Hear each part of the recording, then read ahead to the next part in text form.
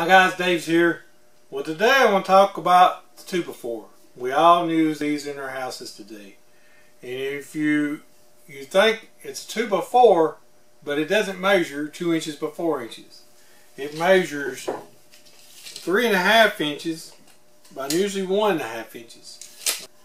Well, this right here is out of my grandfather's place, and this was actually a 2x4. This here is a piece that's been cut off. This thing measures 4 inches wide, 2 inches thick.